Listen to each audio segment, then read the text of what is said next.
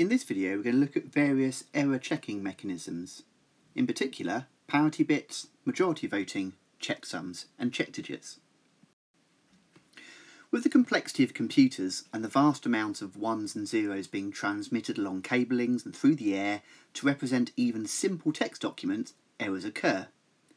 Now errors arise for a large number of reasons on a network, including electrical storms and interference, and this is usually in the form of electrical noise, but the end result is the same. Binary zeros and ones get corrupted. Let's go through each of these four methods now and explain them. So first of all, let's look at parity bits. Computers submit data in bytes, which we know is 8 bits. Now normally ASCII characters do not make use of the most significant bit, storing the letter in only 7 bits. This leaves us one leftover bit, which is unused, which we send with every single byte. We can put this to good use, and we do. We use what's called a parity bit. So here, for example, is the ASCII character code for the letter G, 1000111, with a leading 0 here in the most significant bit, which isn't used.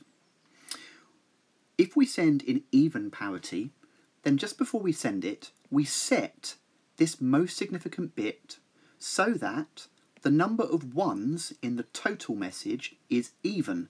So we have 1, 2, 3, 4 ones, so that's already even, so we set the parity bit to 0. With odd parity, we do the reverse. We set the parity bit so the total number of ones is odd. So we have 1, 2, 3, 4 for G, and we add 1 so the number's odd, and then we send it. Now, if during transmission one of these bits gets corrupted, say this one gets replaced with 0, at the other end, the computer will know that we're using even parity. It will add up the number of ones, 1, 2, 3, realise that we should have an even number, and it will know that this 8-bit, 1 byte letter has arrived corrupted.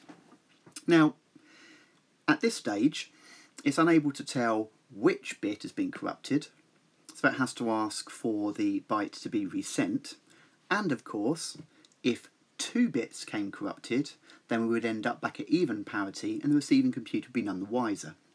This is why a number of error method checking techniques are used, and we don't simply rely on any given one. So now majority voting. This is a crude method of identifying errors in data by transmitting binary digits multiple times, and then we look at the pattern received. If the pattern doesn't match, then we use this majority rule to check which bit occurs most frequently, and we just assume it's the correct bit. So here we receive a string of data. Now we're assuming majority voting in blocks of 3, so every single bit is being sent 3 times. Now a bit should be a 1 or a 0, so we check the first and we notice that we've got 2 zeros and a 1.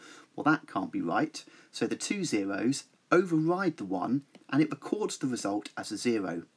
I received 3 ones, no problem, 3 ones, no problem, 3 zeros, no problem. Here I receive 2 ones and a 0.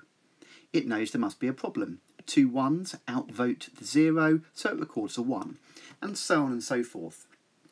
The received pattern then, although we ended up receiving this, we have automatically managed to correct it to this and receive the letter J. And the advantage here is I don't have to request the data again. However, of course, now I'm sending 3 times the amount of bits just to receive an 8-bit character. Now on to check digits. This is a kind of a form of redundancy check, and it's used for error detection on identification numbers, such as bank account numbers. Now these are used in many applications where they will at least sometimes be input manually. Now when long strings of numbers are input manually, it's obviously prone to human error, and a check digit helps to get around this. So here's another example of a long number that can often be entered manually. This is the ISBN 10 number system used for books, and it uses a process called modular 11 to create and check the check digit. The actual last number you see on an ISBN code, if you look at the back of the book, is the check digit. Now, you're not required to actually know modulus 11 for the exam, but it's useful to have a little bit of background. So what modulus 11 does is it takes the original code. So here it is, 817525766, and we write it out. Each digit of the code is assigned a weight, and the far right hand side assigned the weight of 2, and then the weight of 3 and 4, and we carry on. We multiply the original code by the weight, so 6 times 2 is 12, and we do that all the way along. We then add together all the products, so now we have the number 275. We now divide that by 11, hence the name modulus 11, and we look at the remainder. The remainder is 0. We subtract the remainder from 11, 0, and divide again. Now this might seem quite complicated, but the number we end up with is the check digit we place on the end. The beauty of this is to check the code number is valid, it's not necessary to recalculate the actual check digit. If the check digit itself is given a weighting of 1, because don't forget this first digit here previously was a weighting of 2, and the products of the digits, including the check digit, are divisible by 11, then we automatically know the check digit is correct. A similar concept is called the checksum, and this is a mathematical algorithm applied to a block of data. The data from the block is used in order to create an initial checksum, and we then add this checksum and transmit it along with the original data. The same algorithm is applied at the other end. If the checksums match, we consider the data to have been transmitted correctly, otherwise we know it's been altered. Now, there are various checksums out there, and some of them have quite complex algorithms. You don't need to know any particular ones for the exam, but here is a simple example. If we imagine transmitting this block here, and our simple algorithm simply takes every 8 bytes and turns it into numerical binary value and adds the total together.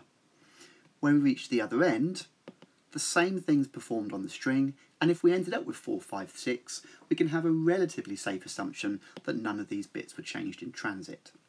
Now, none of these methods on their own are foolproof, but there's a bit of an overview into some of the methods we can use to help with error checking and correction.